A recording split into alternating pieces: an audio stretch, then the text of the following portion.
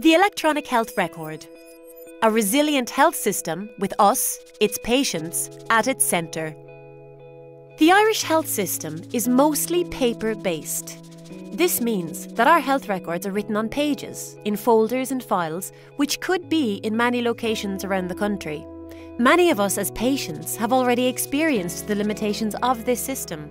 Waiting lists, difficult communication between departments, filling out form after form, missing appointments, limited access to our own information. Internationally, health systems have transformed by switching to digital records. Now, the HSE, which is delivering eHealth Ireland, is taking the first steps to develop a National Electronic Health Record, EHR, a resilient health system with us, its patients, at its centre.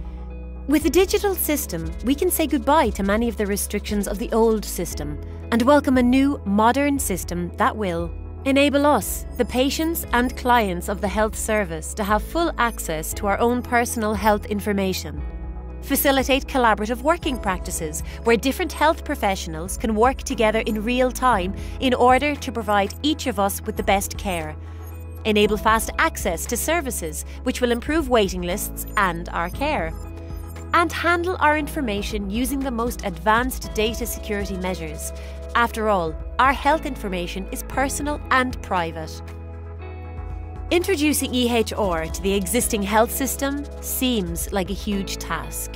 But already eHealth Ireland is inspired by and continues to learn from other countries' failures and successes, as well as Irish examples like Temple Street Children's Hospital and the Galway Clinic, where clinicians can access patients' records digitally.